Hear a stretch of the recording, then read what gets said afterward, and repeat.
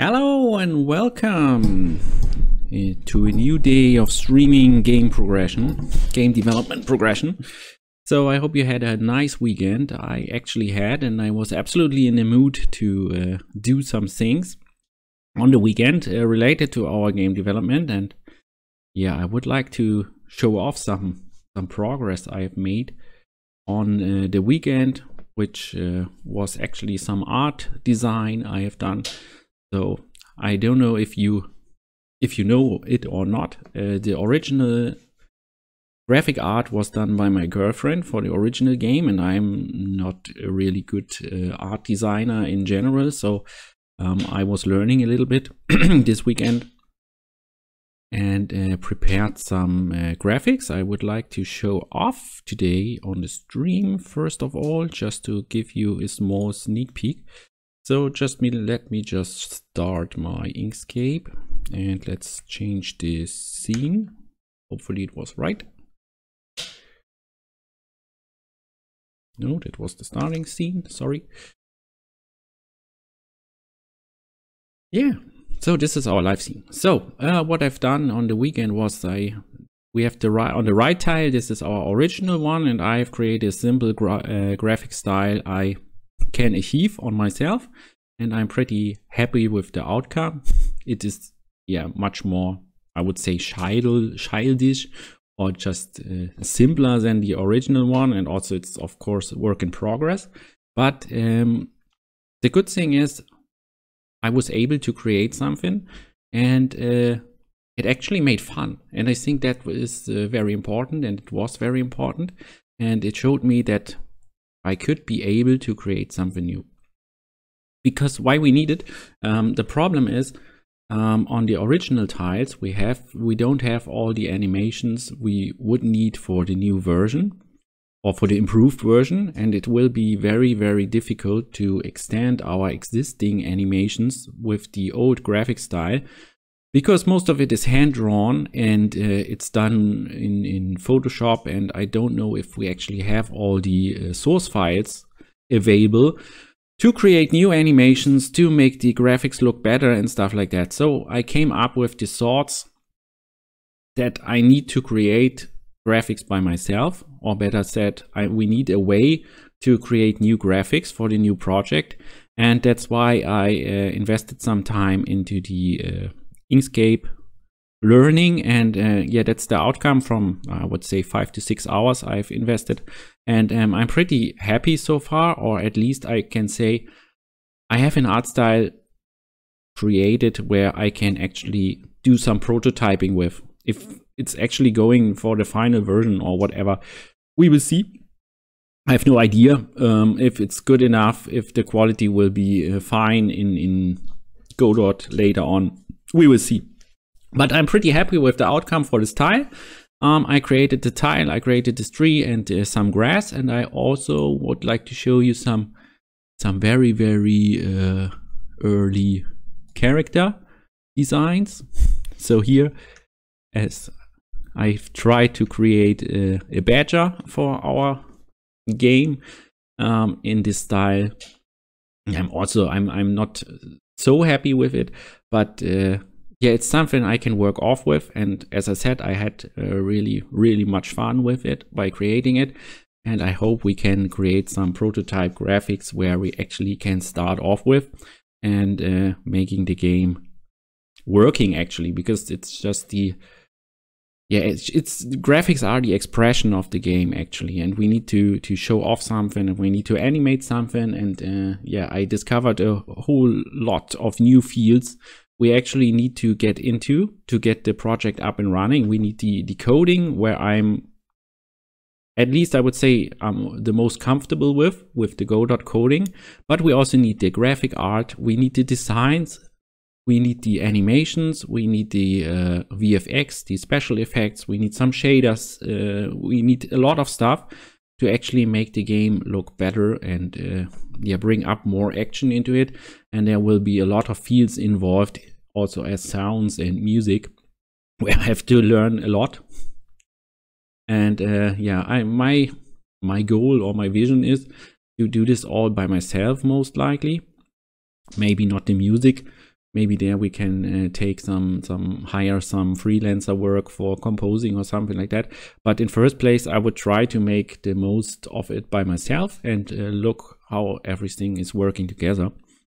So yeah, that's actually what's the results of the weekend. And as you can see, I'm super in the mood of game development. I'm back into game development, so I invested some time on the weekend for game development. It's a huge step for me.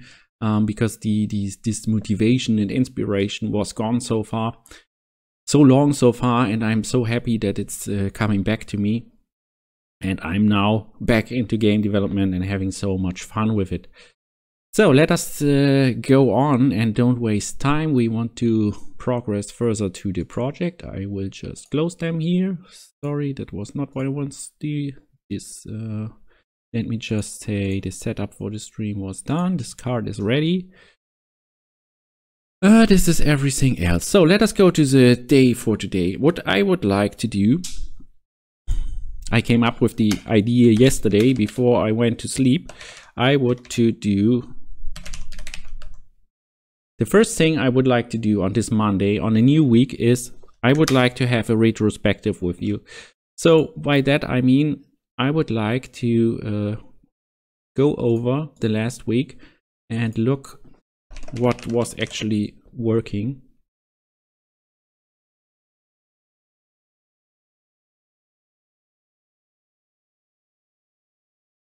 What's up? I wanted to create a new rainware and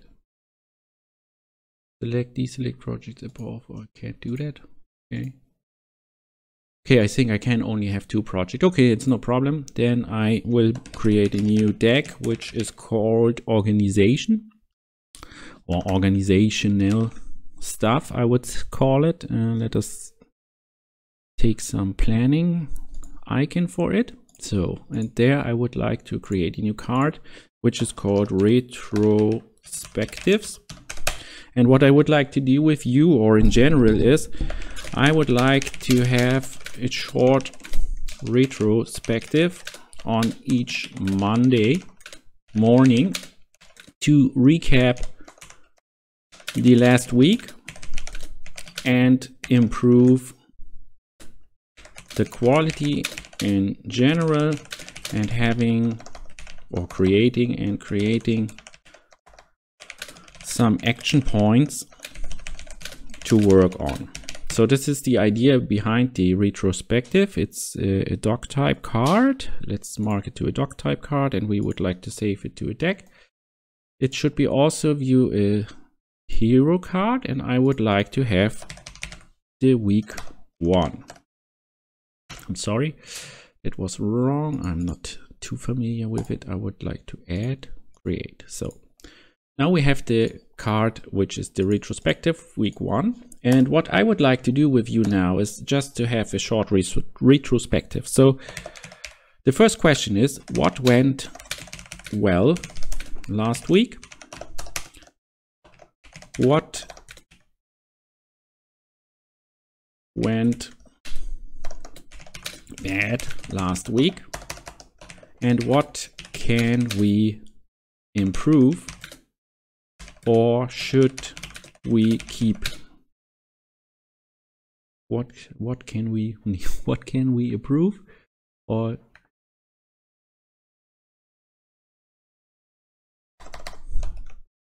improve, keep? So I would say these are the questions, and what I would like to do now is I just mark them as let me just mark them as some highlights, and then I would set myself a small time frame. I just take 2 minutes, and I just make myself some thoughts about these questions. So the first question, let's just get right into it, right into the start of week 1. So what went well last week? I absolutely liked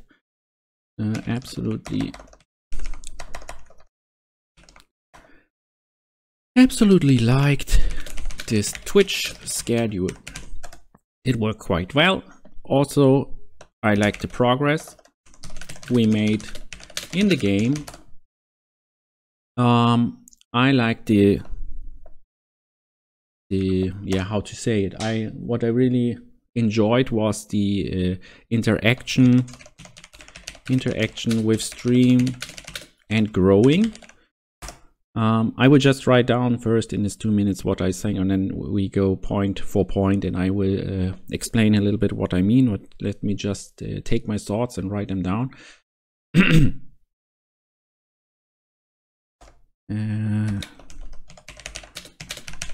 Learning a lot with Godot, Inkscape, etc.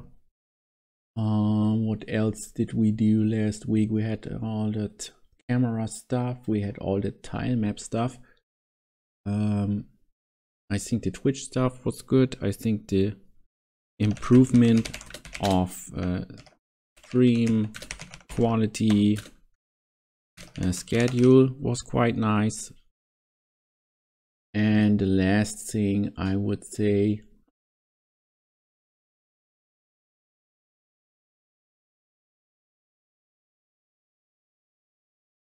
I guess we had a cool plan. We sticked to a good plan for first steps. So I would say these are my points I would say for what went well last week. So let me just go into detail.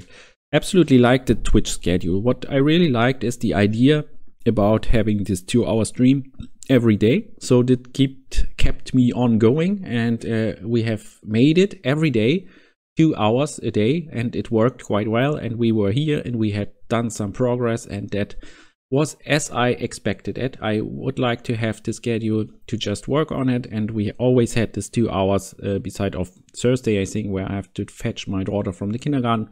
Was 5 minutes earlier, but in general the Twitch schedule was awesome and it worked good, and we had made 10 hours game development last week. I also like the progress we made in the game so far. As I said, we had the tile map drawn, we had the camera position, we had the zooming, we had the panning, everything was working by end of the week, and we were able to draw out of our JSON data from the old game.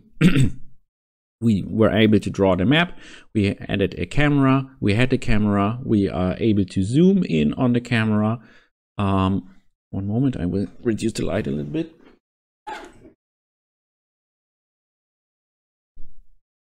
I hope that makes the camera a little bit better. Yeah, so and also doesn't blinds me. So we made good progress with the drawing, with the tile map, and we were able to draw it and just make the basic camera movement, and that worked quite well. And also I think the speed, or yeah, it's called speed, the implementation speed was nice. So I wasn't sure if we get so far in the first week with just 10 hours and a lot of streaming and organizational staff and planning staff ongoing, but it was cool. We had the progress, we were fastly with the implementation, and I think there were just some smaller barriers where we just stocked or stacked up in stocked in the progress, but we overcome it, and yeah, we had quite a good progress. The interaction with the stream is of course always a little bit it's a little bit hard for me, because we are what I have now, we have 7 followers on the stream, and most likely the most views come over YouTube. So most of the viewers aren't on live stream, because the time is also, I think, with 10 to 12 p.m. it's a little bit problematic, because most of you guys are working, and so the stream is of course very small. But yeah, it was first week. We had a brand new stream channel. It's a brand new Twitch stream channel for me. But I also liked already the growing, because I have just made some announcements on my website, on Discords, and we have already 7 followers, and we have already some live viewers had in the last week. We had also some chatting already ongoing. Yeah, I'm totally happy with that. The stream is a side project. I want to make this game, and I would like to become a little bit more comfortable to presenting myself and presenting the game stuff in general. Of course, there is also the goal of building some kind of community with you guys and having some early feedback. That's all cool, but it's not needed. So I will progress on this, even if nobody is watching, because afterwards I'm uploading the videos to YouTube, and at least there we have views, we have viewer, we have some feedbacks, and it's just also makes just fun to do it with you guys. And as I said, the first goal of the stream is just to make me working on my game in a schedule on a time limit we are doing here, and this is working fine. So let us go to the next point. I also liked a lot the learning of Godot. Of course, we just work with Godot 4. Before I worked with Godot 3, so I'm not a completely newbie, of course, but there was a lot of things to learn, also with the tile map and with the drawing itself. I think we made a good progress there. I also, as I said, was in the mood to do some Inkscape on the weekend, and I also have done some really good progress there and was learning a lot there, and I liked it a lot. We improved the quality of the stream and the schedule in general, so I think I'm a little bit more comfortable in the meantime by day 6 with starting up the stream, with posting up the announcement in the different Discord channels. I created some hero cards right here to having every step I'm doing every day again somehow written down, and I think that's also a good improvement. And the last thing I've written down here is stick to a good plan for the first step. Yeah, I think also that worked quite well. I tried to stick to the tile map, and we would like to work with the tile map, and also dog card, and that worked out. So we started with the tile map, and at the end of the week we had a tile map which is drawn, and we had a camera which is actually working. So let us go on to the next question. The next question is, what went bad last week, or what could be better, I would say. So first of all is stuck on development. We had some problems with the camera panning, zooming. I dislike a little bit the schedule with my freelance work. That's actually a problem. I'm a little bit too motivated at the moment for the short amount of time. I would say that's also not, it's okay, it has a good side and a bad side, but for now I would just write it down for the bad side because I don't like it in this way. And yeah, maybe sometimes have some problems to show off what I'm doing or missing the tools. So I think these are my 4 points for the last week, which are actually not that good. So first of all, we oftentimes stuck on the development in the stream. When this happens, it feels a little bit painful for me because I need to do some researching then live on the stream, and I can't explain to you guys how we can go on, how we can proceed. And this actually just makes me feel a little bit bad. I think it's quite normal as developer, because we always get some barriers where we have to overcome them, and that's actually what's our work as developer is made of or made for. So yeah, the schedule and freelance work is also a problem. I think there are 2 problems involved with that. The first thing is, as I already said, the time from 10 to 12 p.m. is a little bit problematic for live viewers because most of you guys are working as well and nobody has the time to watch the stream actually live. So maybe a schedule later in the evening or in the afternoon would be better to attract more viewers on Twitch. But I have a problem to have the schedule there because I have also to do some stuff like grocery buying, playing with my daughter, etc. And I have no idea for now how I could or should move the schedule to a better place where I have a 2-hour block of time, which actually is in no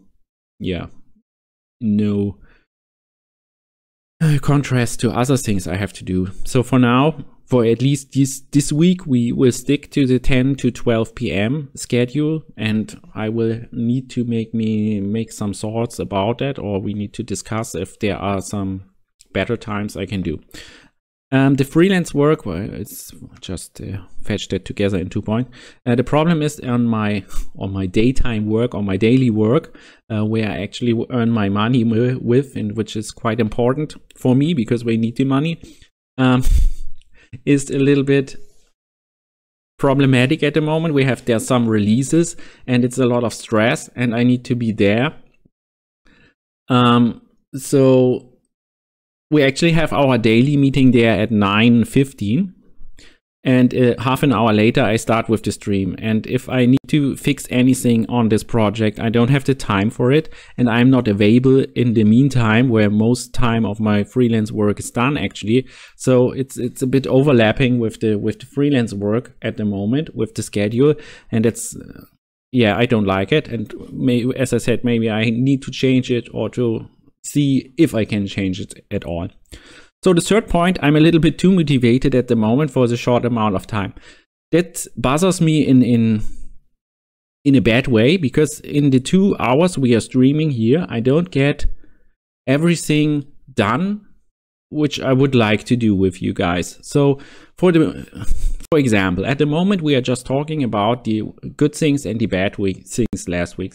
But it's quite necessary, of course, because you need to have a plan, and we need to stick to a plan, and we need to do some project planning in general. So as you can see, the project needs to be managed in some way. And as we are the same guy as I'm the developer, the project owner, the producer, etc. So I need to fit all the tasks, and I need to spare my time and get everything into this 2-hour schedule. So I just have to go for a short break. I'm back in a minute. I'm sorry.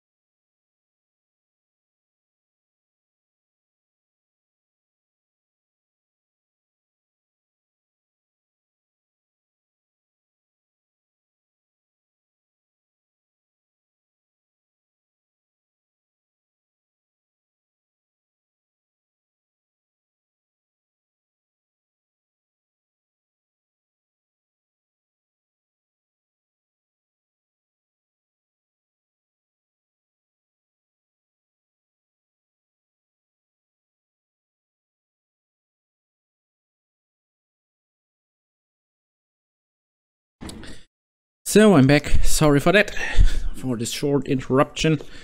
Where was I? So we were into what went bad last week.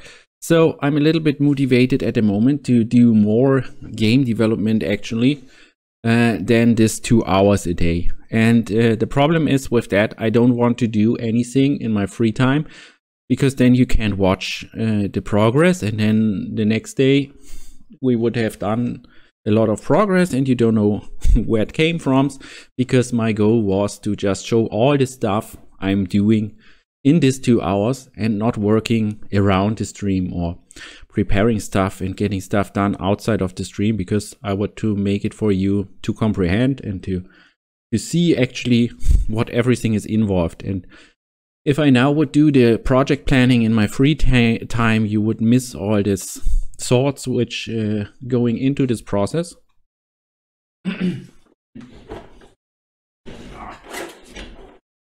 And I think it's quite important to just have them also on stream, because it's a part of the game development. And as I said, the problem for now is I'm fitting too much disciplines, I'm fitting too much roles, because we are the project manager, the producer, the animator, the graphic artist, the developer.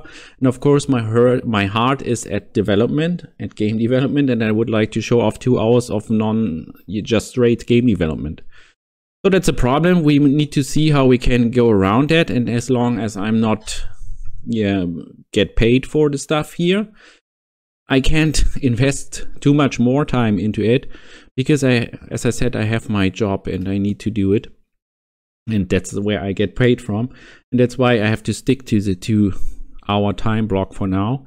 It can be changed in the future, but that's actually what me bothers from last week. And the last point, sometimes have the problems to show off what I mean and have not the right tools for it. So what I mean by that is I often have things in mind or would like to present it better to you on stream, but I think it's sometimes very hard to comprehend what I would like to show you or what I mean by special things. And also, yeah, sometimes I would like to have just a whiteboard where I can write things down and just visualize them for you so you can comprehend what I mean or what I say.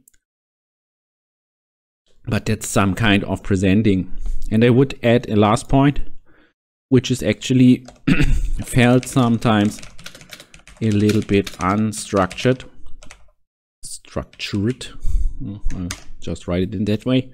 Yeah, that was also when I'm starting off the stream. Oftentimes I don't know what's the daily point of it. I have just a small agenda for today, what I would like to do, but there's actually not a real plan. There is not too much milestones for now, and I think we should stick more to a plan.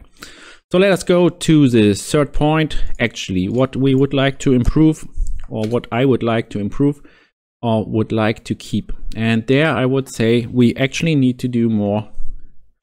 We need to do more project planning.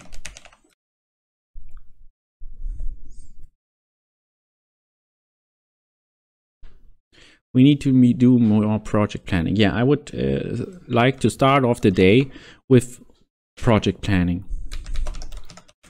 Start off the day with it.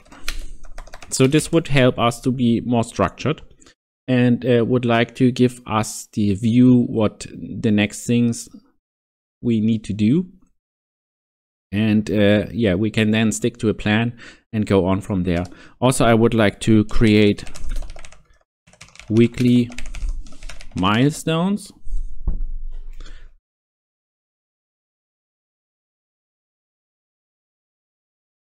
Yeah, I think also that is quite important.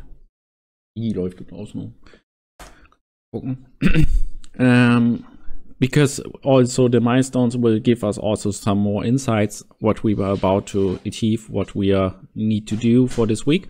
Another question is what we would like to do with the different fields of interest, like animations, game art, and game development. We would like to do everything. I'm not sure if I would like to stream everything or just do some discipline outside of the stream and just have the game development itself on the stream. We need to think about it. So discuss about showing off different disciplines at stream. So it would be nice to have some feedback from you guys also here on this topic. Yeah, but I would like to say this is actually what we should improve. So let us do a new deck for it, and I will add a new deck, which is actually a new card, which is actually discussion points. And there I would like to have a short list of schedule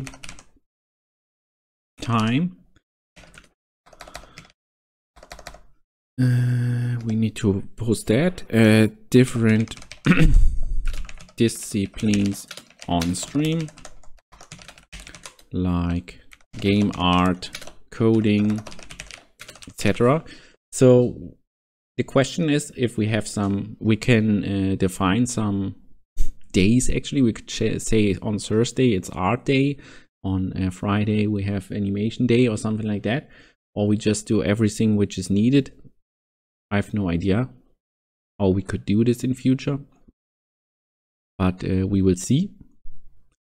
I would like to have that at least considered, and yeah, we need to discuss this time for it as said, but I'm not sure if that's too much important. So let us just say this is there. So then milestones. Yeah, there's also the discussion how to handle milestones in future.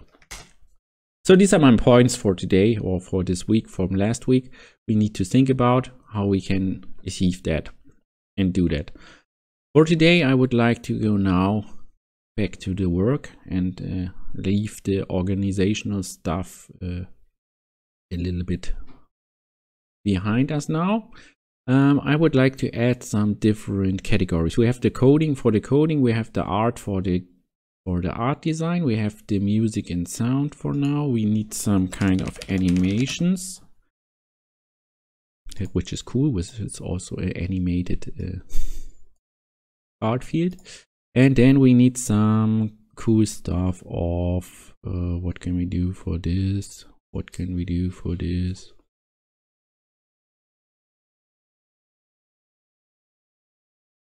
This is coding, this is visual. We take the same for the visual things, and there I would say we need the deck for VFX, which is actually involving all the special effects. Let us take another. This is just confusing. I take this one. So understood. So let us go into our game design document. We have the project overview. Let us make it a little bit bigger. We have wood redefined. We also need, yeah, a good point. Good point of game design. As I progressed on the weekend through the different graphic arts and style and animation and stuff like that, I came up with the big thoughts on how we actually progress on this project, because I think the redefinition of Timber Tales is already a little bit wrong, because I would like to stick too much on the original version and would actually like to come up with a newer version which is redefined by the graphics and the art style itself. And also I would like to add more components to the gameplay, and I think it will actually change the game so much that this will not have too much to do with the original version. So we need to make some thoughts also in there how we can progress on. I would like to write something down on that part. So let us first go to the tile map. In the original, we used generated map based on JSON data, which produced from the map editor tool. To actually get the map working good, we need to adjust things. Problems: I don't think the approach adapt to our own implementation. We don't need the features such as navigation.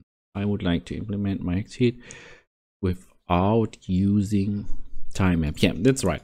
That we did last week. I want to add now, because I came up with the new core solution.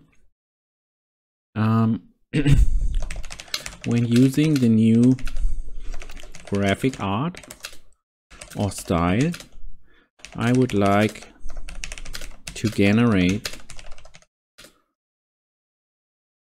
the maps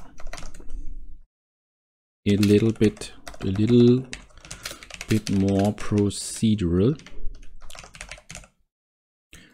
with foliage, trees, etc. To make it work with the old version, we need to create a small create a generator which can handle the old data and create the new map out of it. So this is actually what I would like to add here.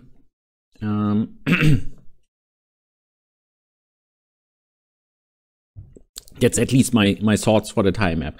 So I would stick to the tilemap we have right now, but with the new tiles and with the new trees, etc., I would like to have a more procedural generated version of it.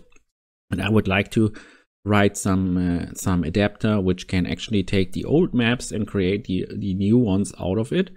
And that's actually the plan also for the next weeks. But for today, I would like to stick to the original schedule. So let us just check what we have written in day 6. So the retrospective we have done. Do project planning the first minutes for a better, yeah, we already started with that. For today, we had thought about implementation, the placements, and the starting of the map objects. So let us start the engine actually, and let us start to get into the Godot engine itself. So I was playing around a little bit on the weekend with it, so I need to fix my assets because we had the tile grass, this one, and we have the original one, which we now need to change back to the original one. And let us just move the tree and let us fire up the map. And that was, yeah, that's the standing actually we have left on Friday. We were able to scroll, we were able to zoom in, we were able to zoom in and out. So what we need now is, as I said, we need some project planning. We need some plan, we can stick to it. So how we would like to continue with the map.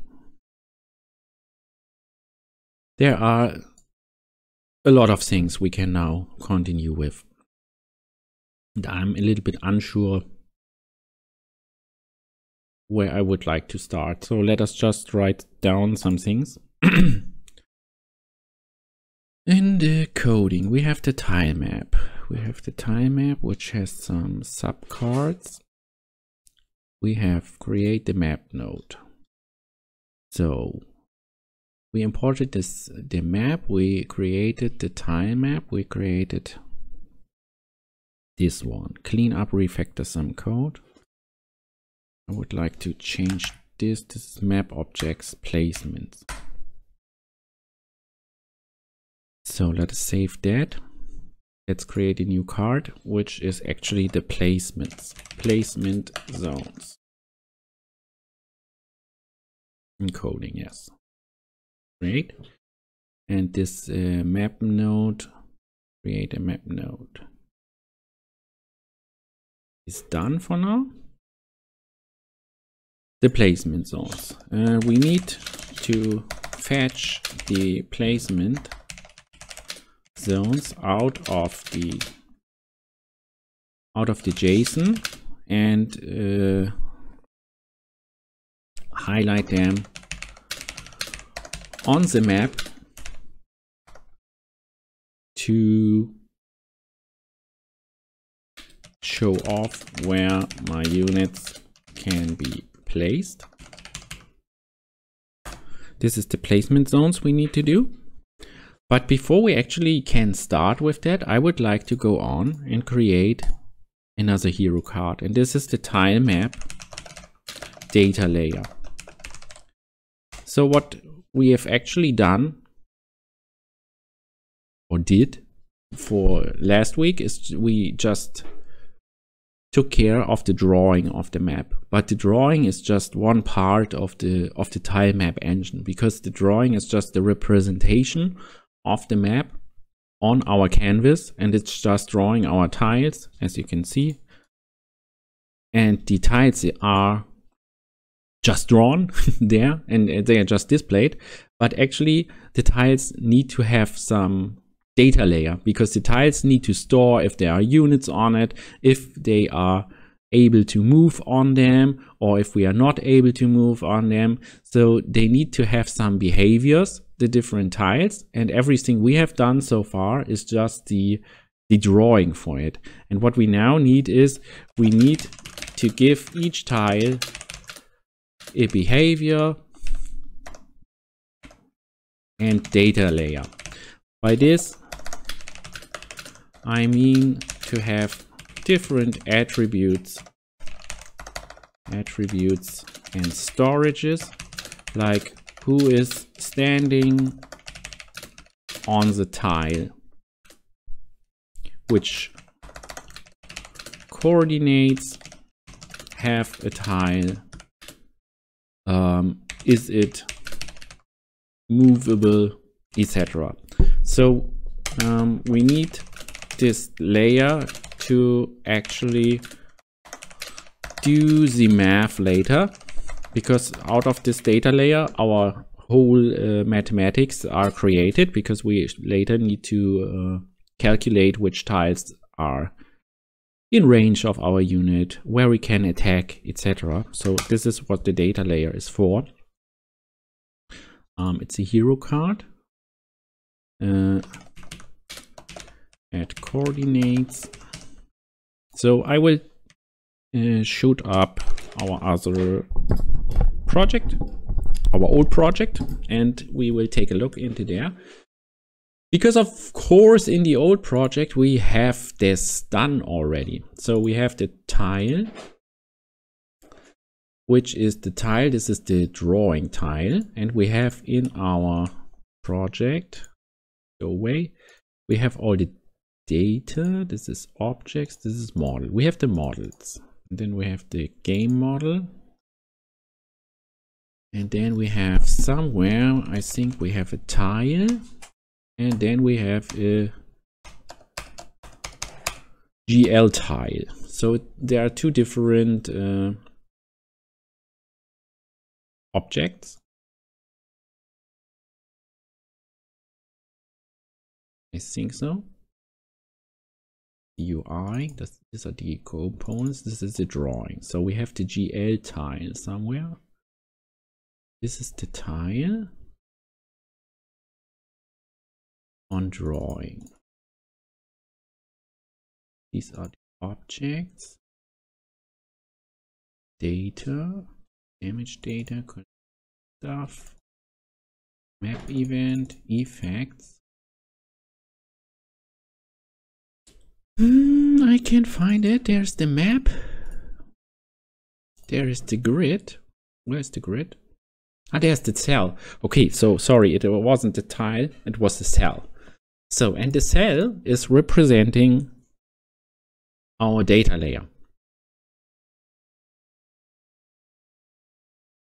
So as you can see, in our cell, we have the image ID, we have the accessibility as a boolean, we have the coordinates, we have a placeable boolean, we have an active view boolean, we have a visited boolean, we have the unit as some child, we have the effects, it's an array list, we have the pixel coordinates, we have a particle system effect there, we have a visual effect time, we have a map object, and we have the tile, which is representing the view. So this is a lot. These are a lot of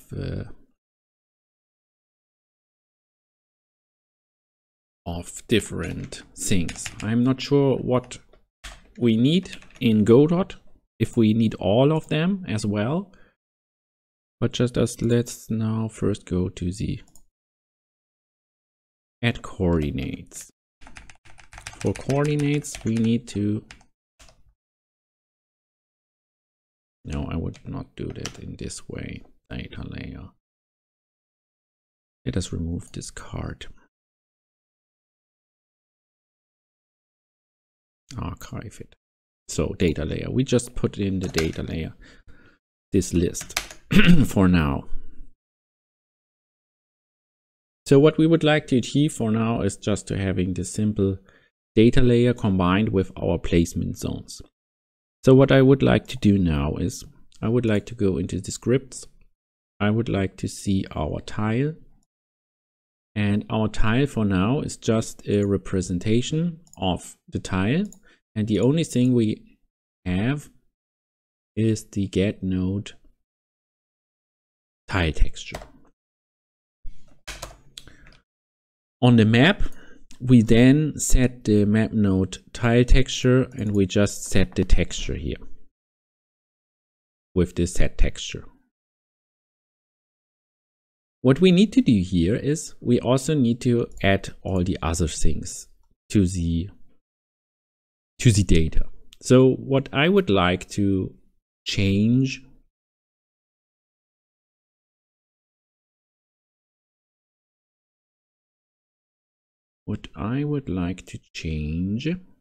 is I would like to change a lot, but let us see. The question is if we actually need some things.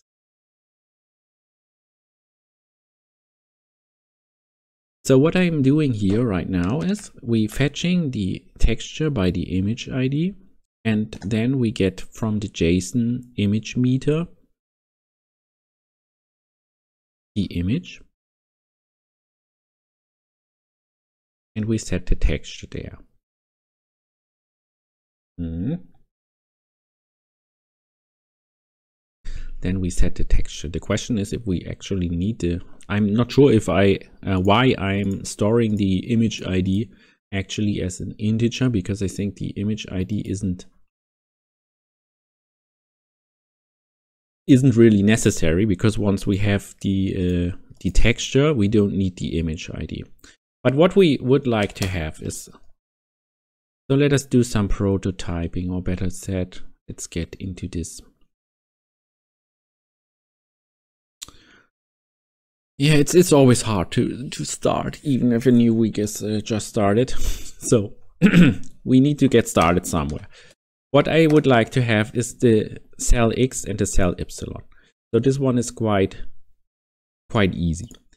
On the tile set on itself, we need to store the position of our tiles. Yeah, we need to store the position of our tiles. We get the int for the cell X and we get the int for the cell epsilon. And at the moment, we are not using these variables. As you can see, I just passed them over here, but we don't using them at the moment. What I would like to do is I would like to set them actually on the tile, and we would like to say tile cell X is cell X and tile cell epsilon is cell epsilon. So this is pretty straightforward. So we need in our tile, we need the data layer for it.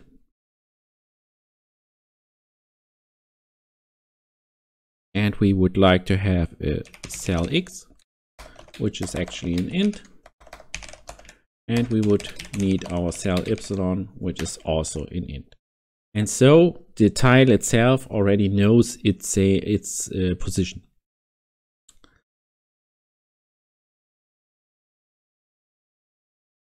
Yeah, so now we know the position of the X and the epsilon of the tile. Let's go back to the map. So we have the image ID where we actually just fetch the texture for now, and the position is set over the position X and the position epsilon, and we have the Z index.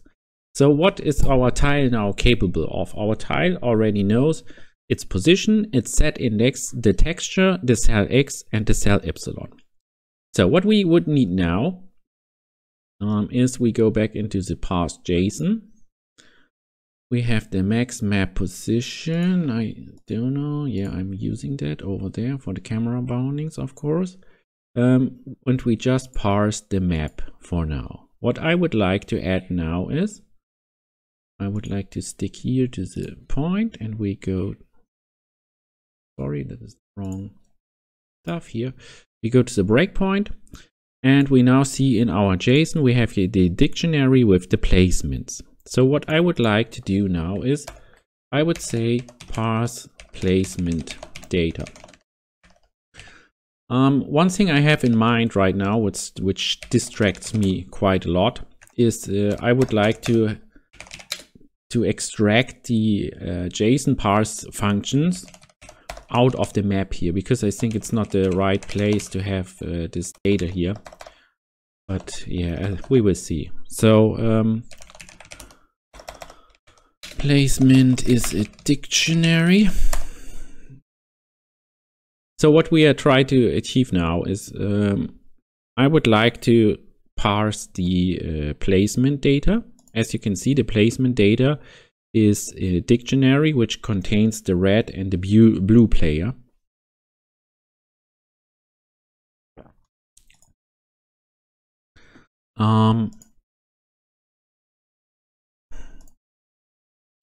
At the moment,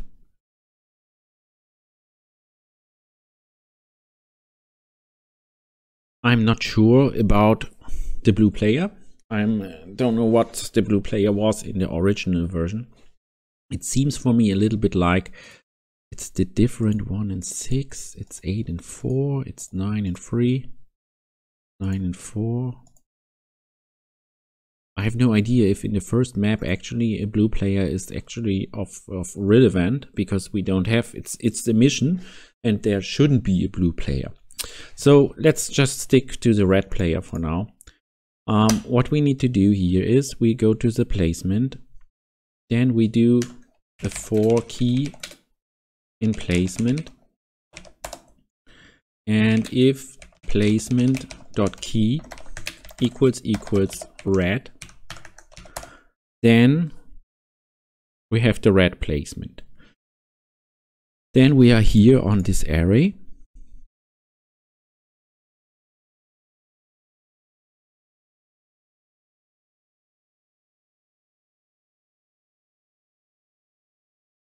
So what would we need to do then? We just passed over the key in the placement, so we have the red and the blue. We go into the placement, and if the placement is red, then we have to do another for each, which is actually the X position. We can see it here. So it's the cell X in placement red.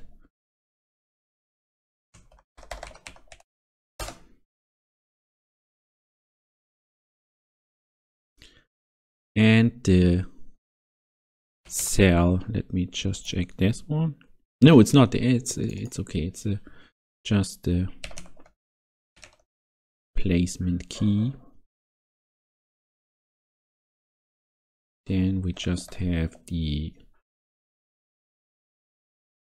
let us see, the cell is then the placement red.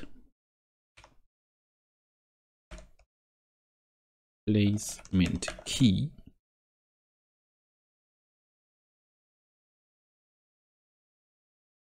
dot x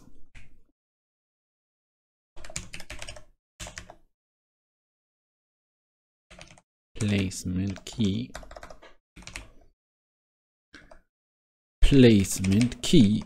dot epsilon. So what we are doing here is we go over the placements, and we're now fetching the cell. Now we have the cell. And we know the cell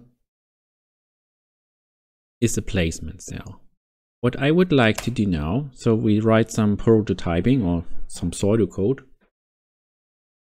is we need to mark these cells as actually placement cells.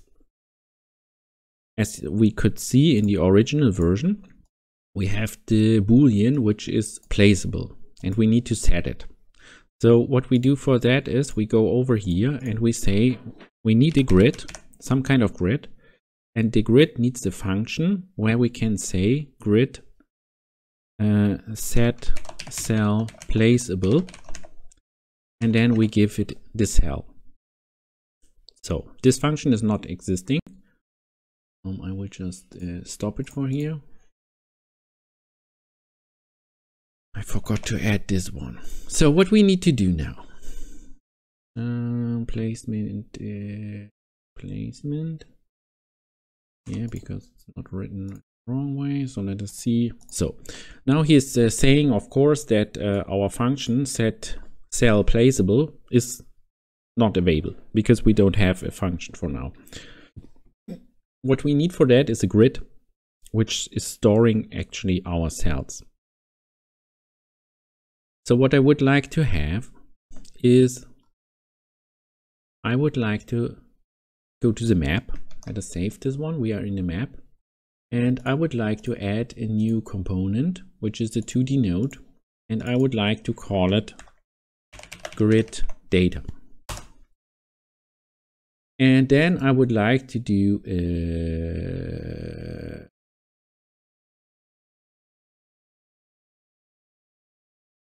branch as scene. And the scene is grid data.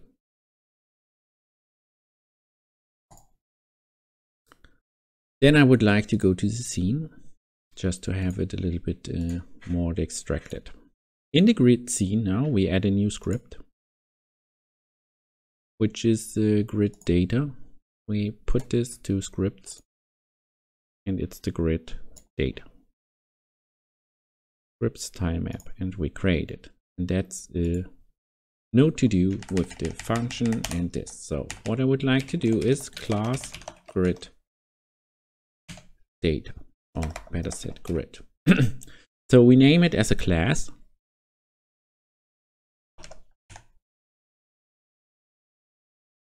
And then we can go back to the map and then we say onReady var grid is grid data get node grid data. Go to the map, then he is actually giving us some hints. So could not find type grid data in the current scope. Yes, that's right, because we just named it grid. Could not find grid in the current scope.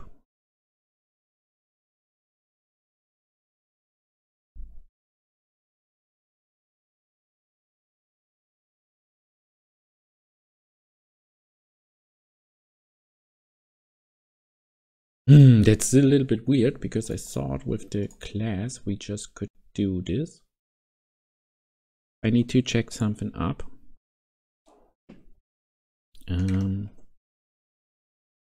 Godot use class as type hint. We have class now. It's class name. I'm sorry. Yeah, the problem is always the Godot is a little bit weird sometimes how the classes are called. So what I wanted to achieve is that it's actually class name grid, and then he would say grid. He now knows that grid is our class, and onReady we then have our grid, which is the get node grid. So now we have a grid, and now we need to set placeable, cell placeable. That's actually what we would like to do here. Func set placeable. And this is a cell, which is a vector 2. And we now write just pass. What I would like to do now is we already started it with the last thing. I would like to do test-driven development here. Because that's actually some cool stuff we now have. Which is pretty much storing our data, and this is very, very good to test because we have now mathematics we can just test with. And so I would like to go to test-driven development. So we need to think about what we would like to do here, or what our grid actually should look like and how we actually access it. What we would actually like to do is we need to add a cell to the grid, and afterwards we need to make the cell placeable. So what I would like to start off is just writing a test add cell. This is our first test. To get this one working, we need to do the same as we have done before in the other test, but instead of the map, I would like to load the grid. And therefore we need to load the grid TCN, and then we have our grid. What I would like to do now on the grid is, so let me do some test driven actually. So when we need to add a test for a cell, we would like to call grid add cell. And then we just give it a cell here. So cell is not defined. For that we think cell is a new vector 2, which is maybe 0.0, our first cell. And afterwards we add the first cell. If we now go to gut and we run our test, of course it will fail because the add cell is not a function of that. So what we need to do there is we need to add a function. And now we are already in the process of the test-driven development. Because we have an error and we need to fix it now. So what we need to do is we need to write a function. And we have now added a function. We rerun our tests.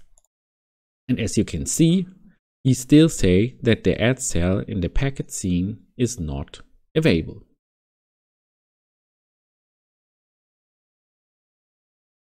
And this is because we haven't instantiated this scene. So what we need to do is, of course, we need to add a var grid.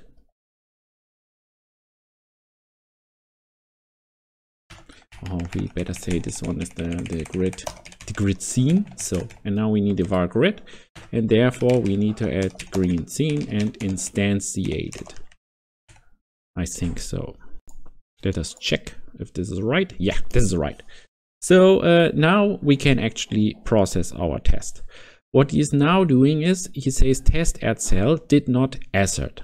And this is risky because we now have a test which is not expecting any asserts. And that's actually not very helpful because we actually want to test something. So for that to achieve, we actually need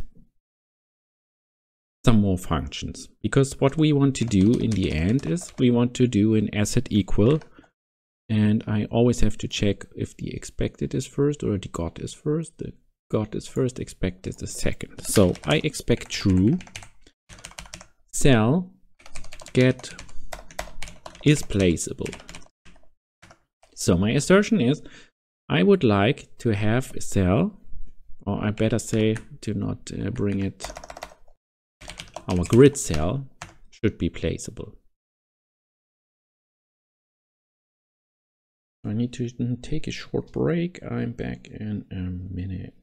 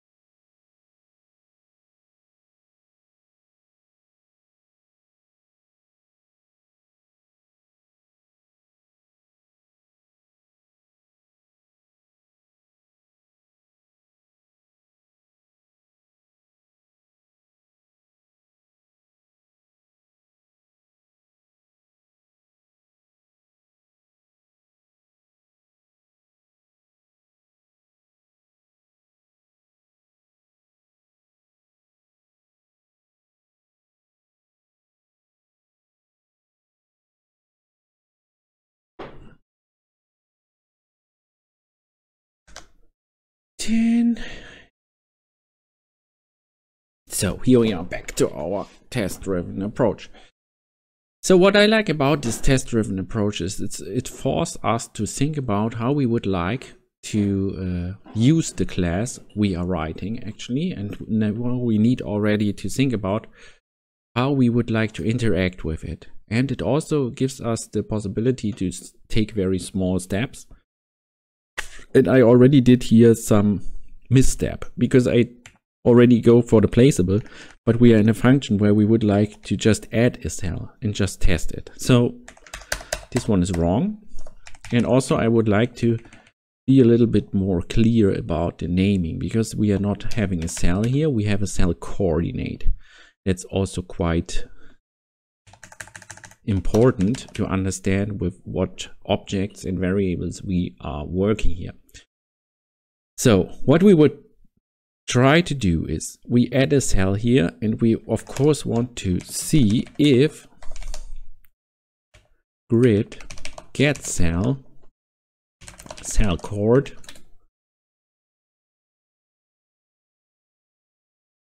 is giving us a cell back. So if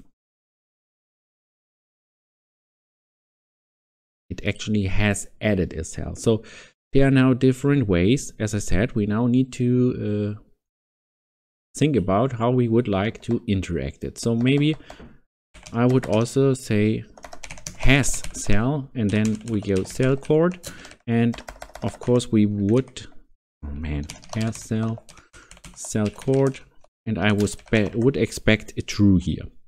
So we have written this, we run our test. Of course, the test is now again failing because we don't have the function has cell. So we go into a function, and then we say has cell. We get a cell chord. We get a cell chord, and this is also a cell chord. Always the cell chord, which is a vector 2 pass. We have written this function. We rerun our test, and the test is failing because it's expected we get null, but we expect true. So what we have done now is we have just empty functions. And of course, the result is null. So what we need to do now is we need to add this function. So if we have a cell, we want to add a cell. This also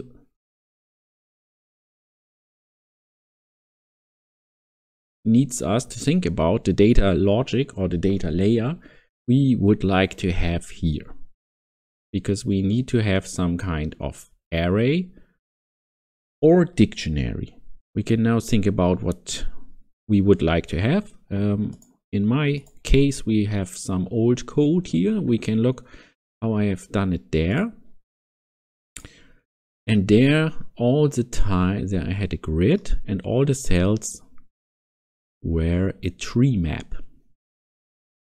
So what I have done in the original version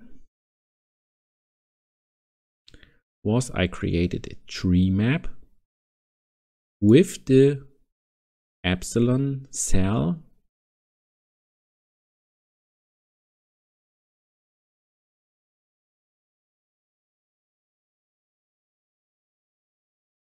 as a key and the X as a key.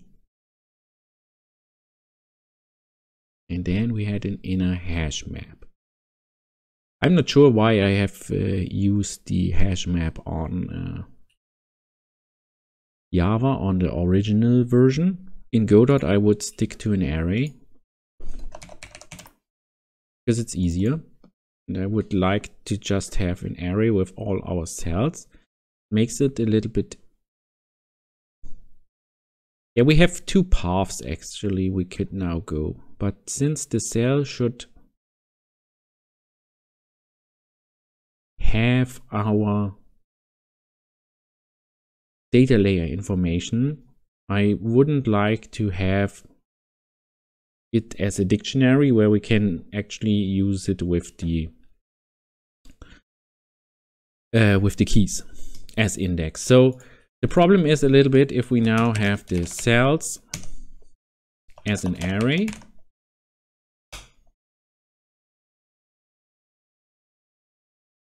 Let us go back to the array. Our array, we can just have an array,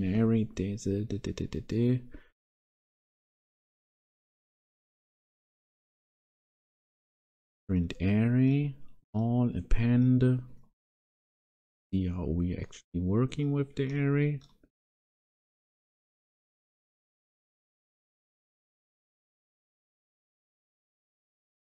Godot create empty array.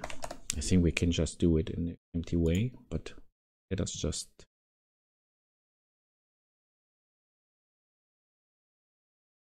it's not good documented here. I think we can just do it like that. And then if we add the cell coordinate, we would have to add a cell object, which is actually our tile. And these tiles I would like to add into the cells. So what we do here is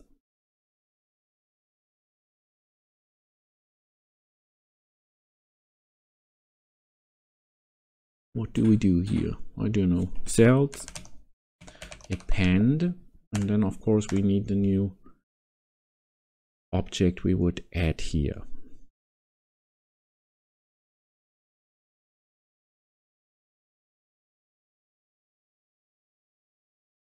But as you can see, we're already stucking now in the process because I have added a cell with the cell coordinate, but I would like to have the cell coordinate. Instead, I would like to have the tile here, which we can actually class name tile. And then I would like to have a tile, and this is from type tile, and in the cell we append our tile. This is what I actually would like to have as the add cell, because then we add it to the array. So for this we need we don't need a cell coordinate, we need a tile, and the tile is then a var tile load res scenes tile. Then we say tile instantiate. We also need, as I said, we need to name the variables in a right way to not just get confused. Because if you don't name it right, you often will just get confused by your names, and that's not good. So we have a tile scene and we have a grid cell, and now we add the tile here, and then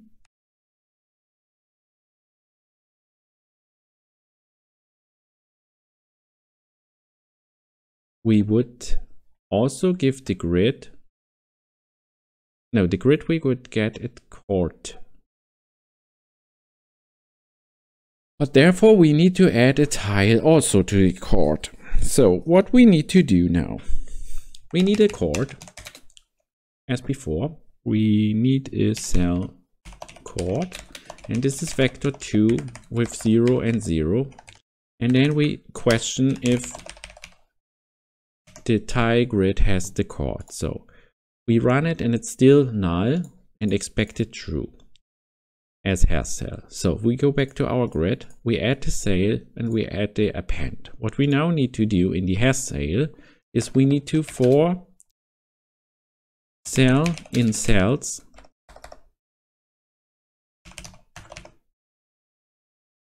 or better said for tile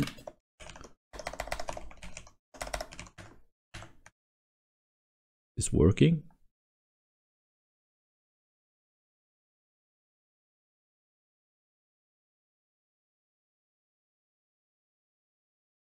So what we need now is to find the right tile for this coordinate.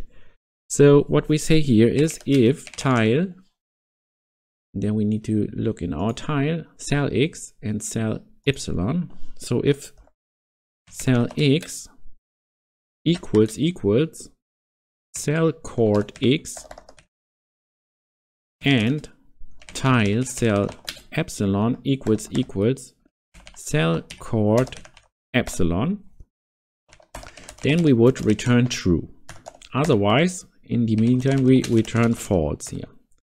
So what this means is, or what we are doing here is we iterate over our array which contains of the tiles, and if the cell chord is matching the given cell chord, we return true, because then it is a tile, and otherwise we get false. So if we rerun our tests now, we get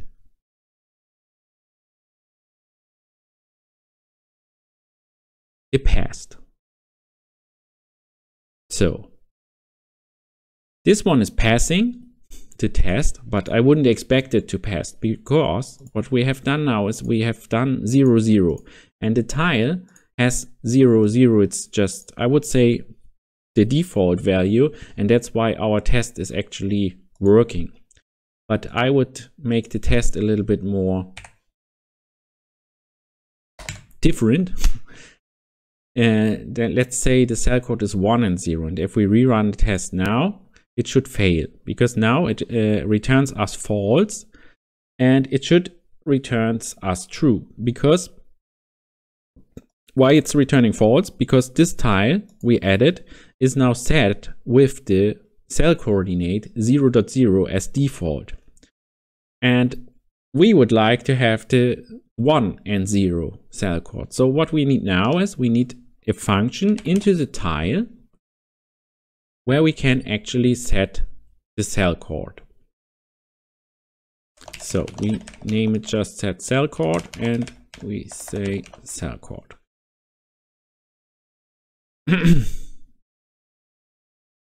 Therefore, we need a function which is called set cell chord. Sorry. And we get a cell chord, which is a vector 2. And we say cell X is cell chord X, and cell epsilon is cell chord epsilon. Now we save it and we rerun our tests, and the tests are all passing, and everything is green. And when we are matching, or when we are getting to this stage of test-driven development, that our tests are matching and finished, we have the possibility to refactor our code. This also includes the test code and our written code. So what I would like to do is, I just move around a little bit. The cool thing now about the test-driven approach is we can now edit our code, we can move it around, we can change other stuff, and we can always rerun our tests. And we know we are on a green stage. That is why there is this green bubble right here. And it shows us that at the moment everything is fine. When we now edit anything and we broke it, this will go to the red stage. And then we know we refactored something to broke it. And that's the cool part about test-driven, because we are now on the green stage, and now we can say everything we have added so far is working. And now we could refactor code and change it in different ways. So for example, what I dislike at the moment, or what I would like to refactor, is on the tile itself, I have added a var cell X and a cell epsilon. What I would like to have is, instead, I would like to have a cell chord, which is also a vector 2, because we don't need it to save as integers. We can save it as a vector 2, and therefore we can just set the cell chord is cell chord. And then we refactored it a little bit. So if we now run it, we can see that this is now not working anymore because we have changed it. So what we do is we're taking now the cell chord and say it's equal to cell chord instead. And then we can rerun the test. And now it's again failing. So what this means is we can't just compare vector 2 with another one with the equal signs.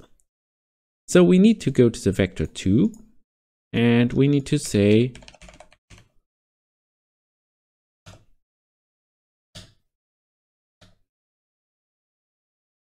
I need to look up Godot compare to vectors.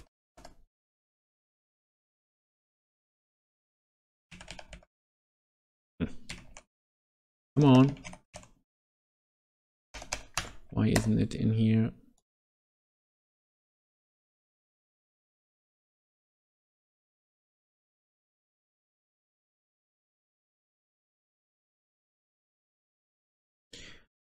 Compare the direction, sign 2, singer 2.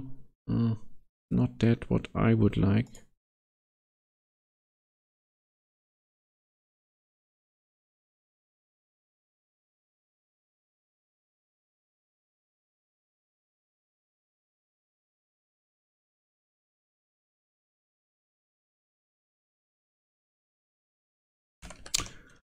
Man, I don't find the right word. Godot for compare vector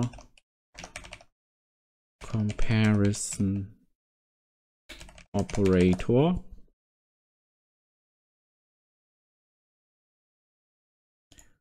I would have guessed that we can see it in the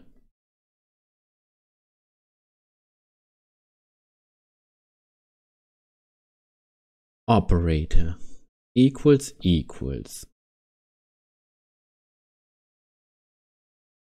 Gib true zurück, wenn die Vektoren genau gleich sind.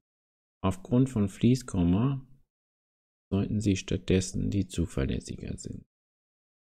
So normally the comparison should work. So let us check why it isn't working for us. We set a breakpoint here. And sorry, I just wanted to run the tests. And now we are in the breakpoint and we can see the cell coordinate is 1 and 0. And the tile object has the cell coord 0 and 0. Okay, so here is the problem, that it wasn't added. So it isn't the comparison, it is the wrong set. But our test already said that. So that's right. But why is this not working? Because we have a problem here. I think what we need to do is something like that.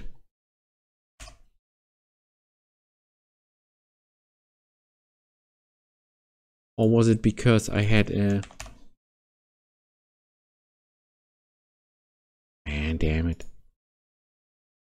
No, this is failing. Okay. So that's the problem, that I actually had the same member variable name and the same we have given here. So what we need to add is we need to add a self cell coord to differentiate both of the variables from each other. So what we are setting here is of course our cell coord with the cell coord. So now our tests are working again, and now we are able to see we have a grid where we can set a tile with the cell coord, and the grid has the possibility to actually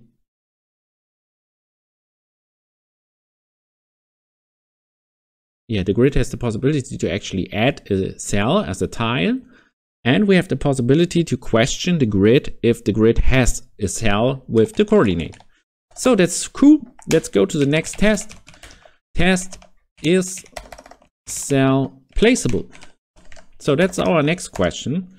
We can already copy the code from there because we always need the same. And we can also add this already. We don't need the cell coord actually. Oh, we need the cell coord, sorry. So we have the same test in general. So we need again a cell coord. We need to again a tile which is instantiated. And we need again a grid which is instantiated. Afterwards, we set the cell coord for the tile, and then we add the cell to the grid.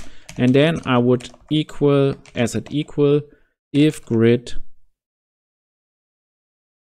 is cell placeable, and then we again give the cell chord, and we would expect that it's true. So then we would run the test again, and then we are on the problem that we don't have this function because we need to create it. And therefore we say func is cell placeable, and we again get a cell chord with a vector 2. We created the function, we go to gut, we run gut again, and we have the fail test because the null is expected to equal. So what we need to do now is we need to go back to our tests, and we need to say tile set placeable true.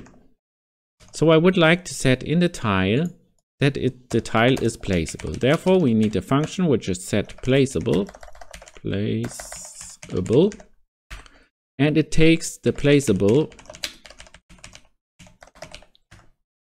It's a bool or boolean. I think it's bool in Godot. And then we would say self placeable equals placeable. And therefore we of course need a placeable, which is a bool. Then we would run the tests again, and it's still saying null expected to true because the grid is cell placeable, not set up. So what we are now what we now need to do is another loop over that with the for tile in cells. And then we would say if tile, and now you see, I will show you the magic of test-driven development in a minute. So what I would do now is I would say if cell chord equals to cell chord, then I would say return tile dot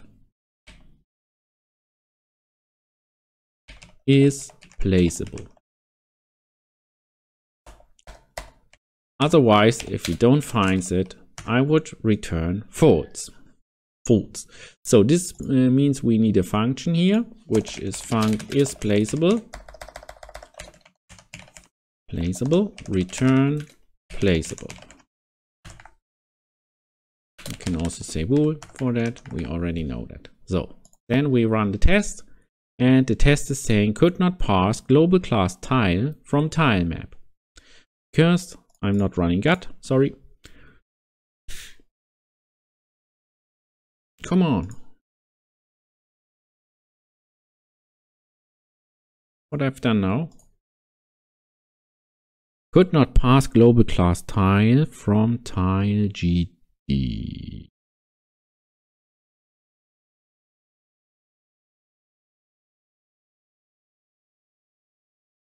Why is this so? It wasn't before. Grid data on 40. Add cell. I'm a little bit confused about the error at the moment. I'm really confused because why can he not parse it anymore? Because we have a problem in the function unexpected intent in class body. I see it, but I don't see it right. Huh? What is wrong here? Func is placeable.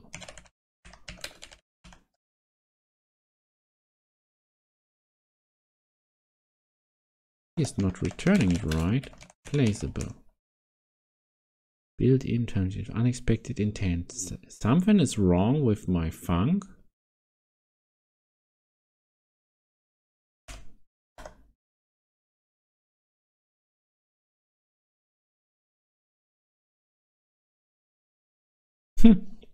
I don't know why I couldn't say to boolean, but okay. I'm a little bit confused about GD script in this particular case. What's the problem? But we are again on the testing, and every test is running fine. So we are finished with this test. So this is already working. We could now, of course, take another cell chord. We could say another cell chord is vector 5.0, let's say. Vector 2, of course. And then we can write another asset equal, which is actually is cell placeable. And then we say another cell chord, and then we would expect false. And so we can, of course, double check if this is also running. But as you can see, this is also running. So we are getting false back if the cell is not existing or not placeable. And we get true if this cell is placeable on 0.1.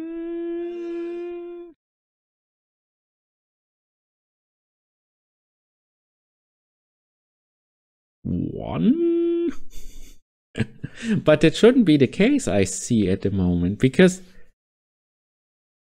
I would expect this one to be failing because we don't set the tile coordinate. No, we set the tile coordinate. I'm sorry. We set the tile coordinate. So the coordinate is the cell coordinate, and then we set it placeable. That's right. So what I would like to do is I would add another tile, which is tile scene instantiate. And then we have here another tile where we say set cell chord to another cell chord. And then we don't set the placeable. And then I would expect it to be false. And that's the case. So it's false. So now I would like to show you the biggest advantage of the test-driven approach we have done so far. We have now for our grid 3 assets which actually testing our grid if the functions are returning what we expect them to return. And because we are now on the green stage, we have now the possibility in our grid to refactor some code. And this is needed. This step in test-driven development, I can't stress this out too much. This step of refactoring is the most important part of test-driven development and coding in general. What we would like to do now at this moment is we have green tests. We know our grid is working as expected. And now we would like to make our code better. And we can make the code better now because we are backed up with our tests. If we are now going to improve our code, we can then afterwards just run the tests again and see if everything is working as it was before. And this gives us this huge advantage that we just can edit our code and make it more readable, make it better looking, make it more efficient whatsoever. And we have always the backup of our tests. And we know we haven't changed anything in the logic behind it when the tests are still true. So let us take this function, because now it screams to be refactored. Why does it screaming? Because we have the for loop in the is this cell placeable, and we have the for loop in the has cell placeable. And these both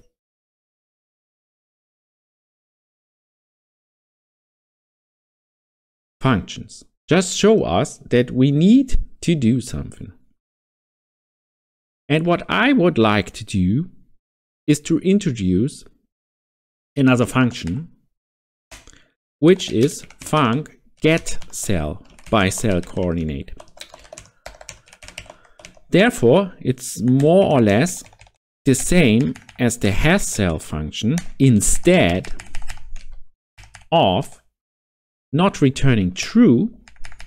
Instead, it returns the tile, or it returns null.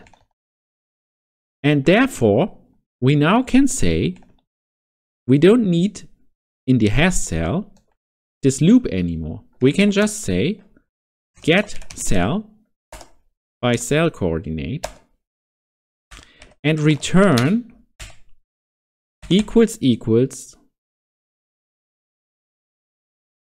not equals null. And so this function is just a one line, because we say we try to get the cell and we get a tile or we get null. And if the result is not equals null, it has a cell. And the good thing now about this get function is we can also use it for the placement cell. We can say is cell placement. We can say get cell coordinate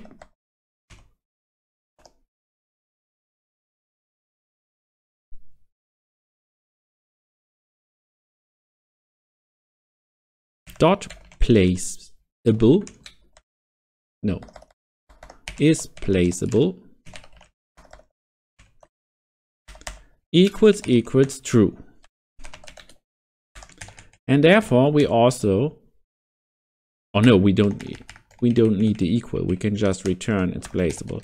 So the problem we have right here is if we don't have the cell. So we just refactored the code. We can rerun the tests and we can see we have now the problem that the function is placeable is not working on nil.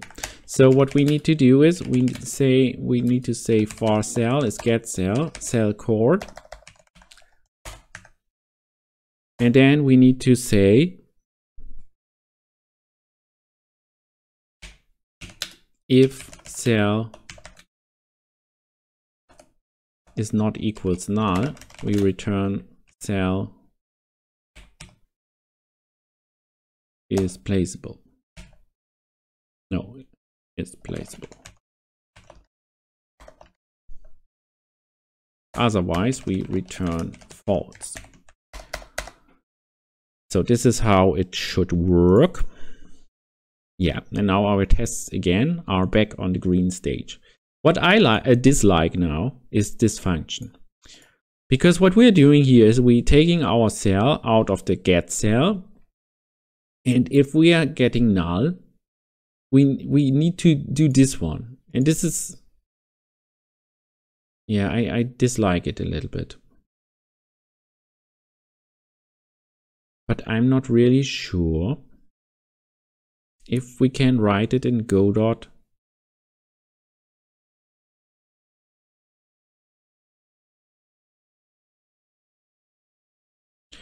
Godot for check nil ternary.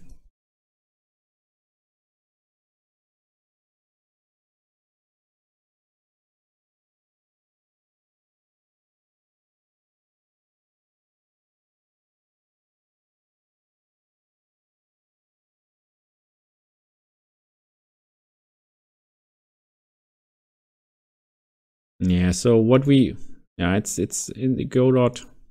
So what we need to do is if cell, return cell displacement. So that's actually the same logic behind it, but I think we can't make it, unfortunately, reducing to fewer lines than these 4. I think these 4 lines are actually needed because we need to make sure that we actually have a cell. The other way around would,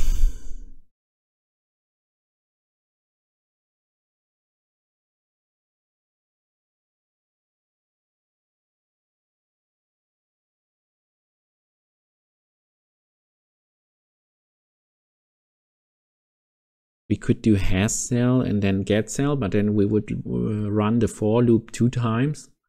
Instead of that, I would highly not recommending that. We could work with exception states.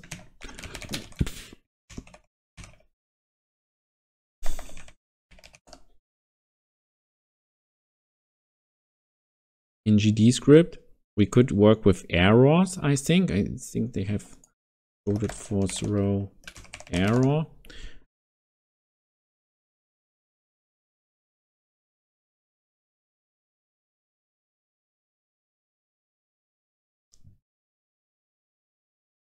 I don't know if we have something like that. in Godot? I don't think so. That we can actually work with errors. Warning system, that's something else. This print. No unused, can't reach. Catching errors in GD script. I'll print. No, there isn't try catch. Instead, it uses return values. Often failure is expressed with null. The error. Yeah, so I think for Godot, or better said for GD script, this is the best approach we can do.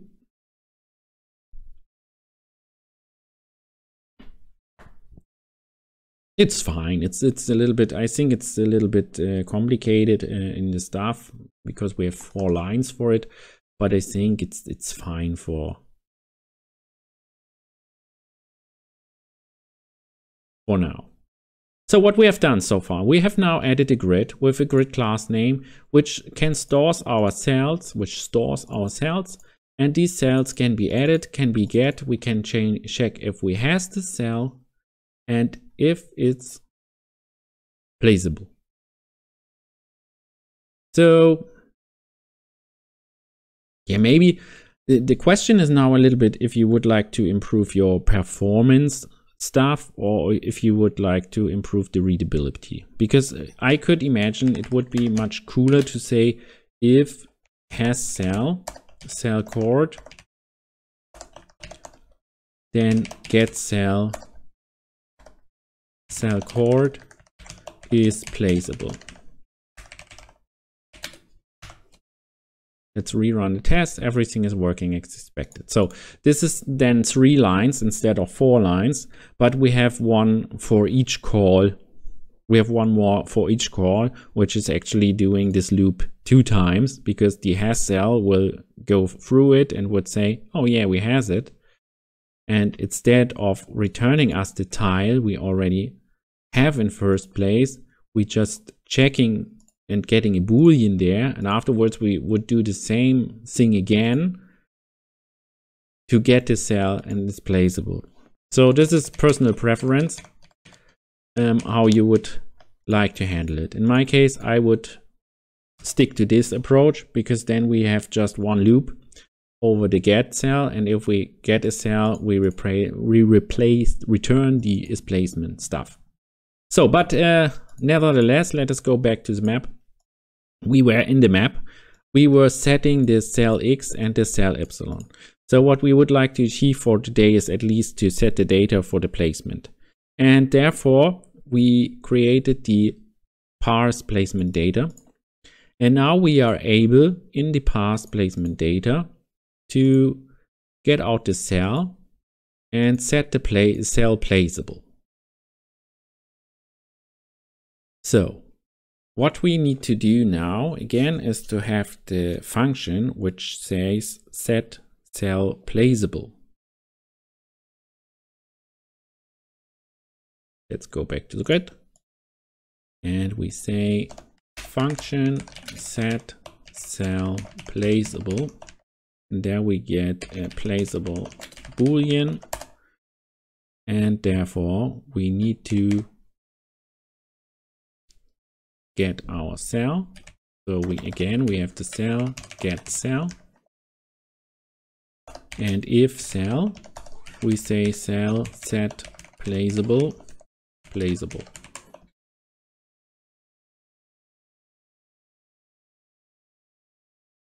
Yeah, and of course we need also to set the cell chord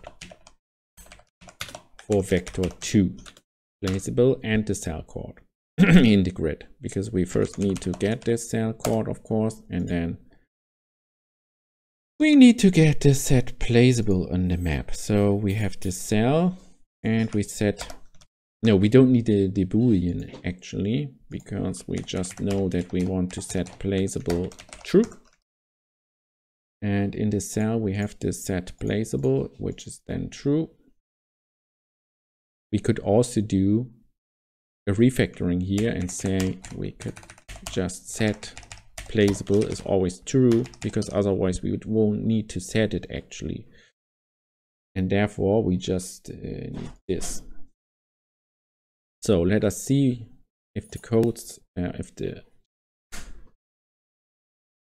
tests are still running. We need to refactor them because we removed the parameter, and now the tests are still working. So I have to write another test, but I have to take a short break again. So I'm back in a minute. Please stay tuned. We will do some more testing in a minute.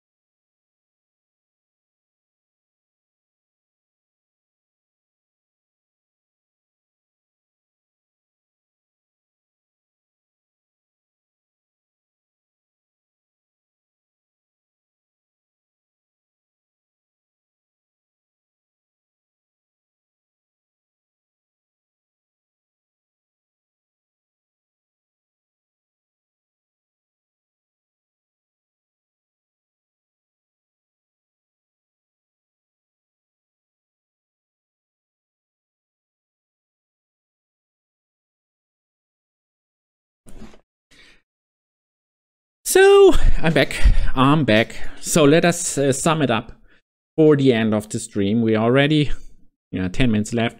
So let us get back and let us get that working. So our tests are running fine and they are all finished.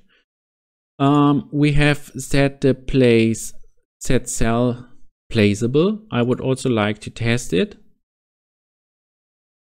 because what I've done here is I have set the tile placeable.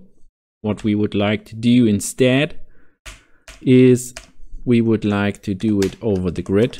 We would say grid set cell placeable, and then we say the cell chord, and then we rerun the test, and then we say it's wrong. Call set, yeah, that's right, because we have removed the param. And then we have all our tests finished and it's working. So what we have done now is we have just set the cell placement. And yeah, actually we have created this function. What we are doing here is, let's sum it up at the end of the stream. We have parsed our placement data out of the JSON, which actually is for key in placement. It has the player red and the player blue. The player blue we actually don't need at the moment. We just need the red player. So if we are in the red player, we take for placement keys in placement key red. And there we get the coordinates for all different placements. And what we are doing there is we are setting the cells now as placeable. What this is doing, we can't actually see it. Yeah, actually we need to refactor our code now, because the code has been changed, because we have now in tile the set cell coordinate, and we need to say here tile set cell coord, it's a vector 2 with cell x and cell epsilon, instead of setting these directly. So we rerun the map and we get the error because cell epsilon is not defined, because it needs to be uppercase. Then we are going here, and then he is saying invalid operands array in string in operator equal. Therefore, we need to understand that this is wrong, what I have done here, because what we want to check is if the key is red, and if the key is red, we then do the placement keys. So then we getting another error. This is so cool to working with this error approaches. Invalid get index x epsilon on base array. So what I have done wrong here is that the red, no, what have I done wrong here? The placement key is the dictionary. Ah, okay. So what we get here is the placement cell already, and therefore we just need, it makes the code easier because it's just the placement cell, and here it's also the placement cell. Let's rerun the code. Invalid call non-existent vector 2 constructor. So what's this meaning? Because it's, I have an idea, because placement cell is a dictionary with x and epsilon, which are strings actually. So let us test it in this way. So I think they need to be written like that. But this is also, this is wrong.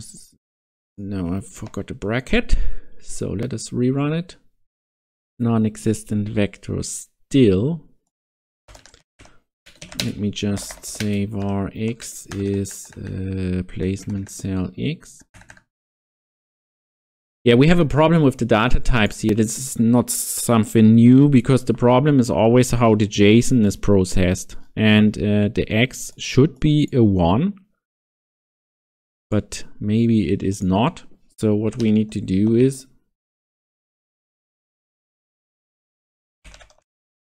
I would like to parse it as int.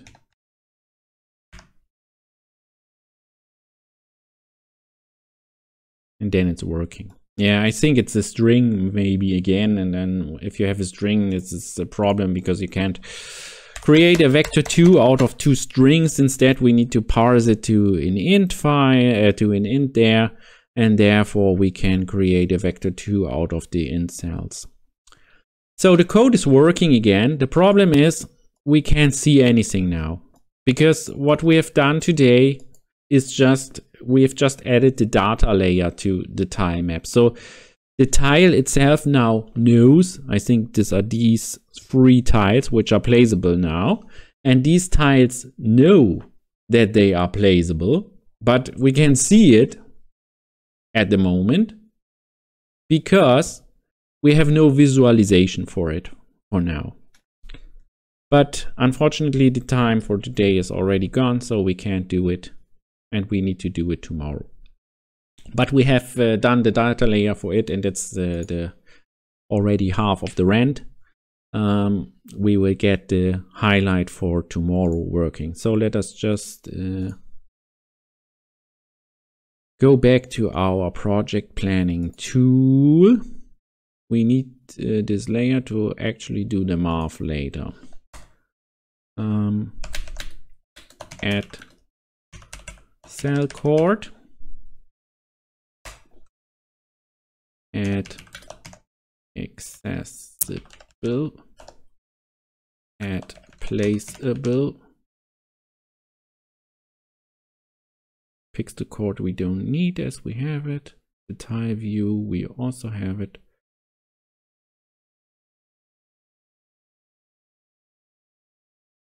Yeah, I would just bring it for now to this, and we have already the cell code and the placeable code.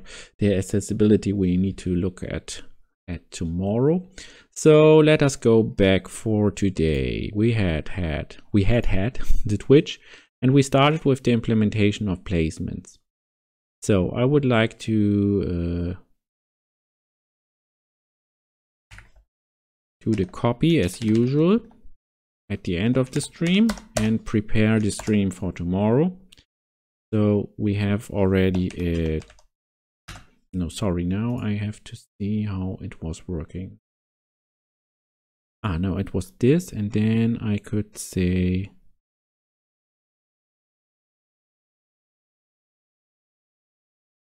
Twitch day 7, save card to deck, start journey. Yeah, this is how it's working. So then we go back into this, and then we have day 7, and then we have for tomorrow day 7 add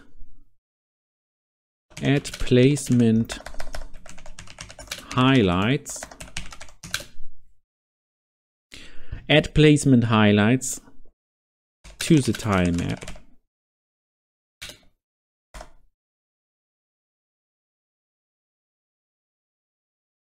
Afterwards, starting with map objects, and web objects I would like to do later because they are bundled to the mission objectives, and I think we don't want to do that for now.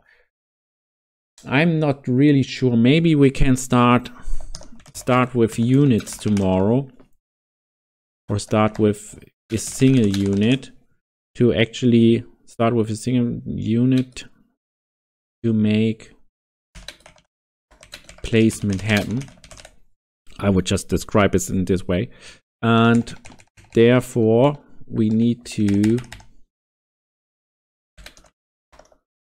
create highlight for placement and display it. This also includes some animations. So for tomorrow we will have the highlight there then, and this also will have some